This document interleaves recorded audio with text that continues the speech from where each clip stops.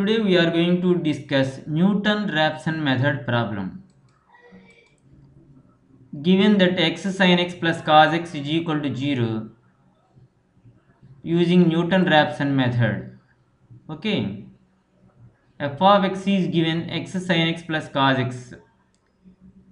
Okay. And f of 0 is equal to 1. It is a positive value. In place of x you substitute 0 and you are going to get 1, which is a positive value. And in place of x you substitute 1, you are going to get it as 1.3818, which is also a positive value.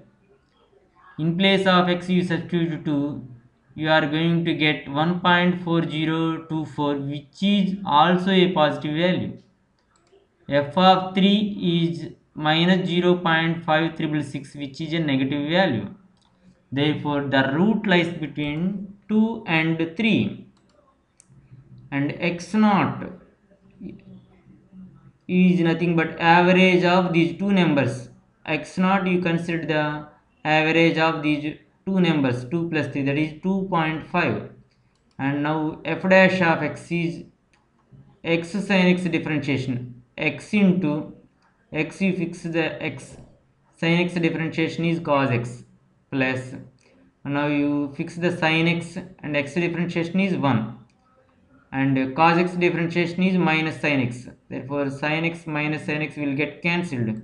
F dash of x is equal to x cos x, and we have by Newton-Raphson method x1 is equal to x naught minus f of x naught by f dash of x naught.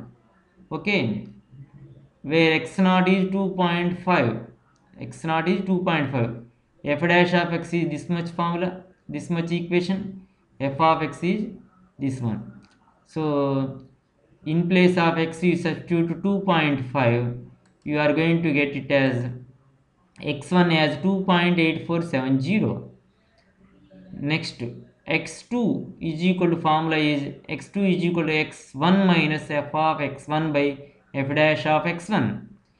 In place of x1 you substitute 2.8470 and you will get x2 as 2.7992. Similarly, x3 is equal to 2.7984.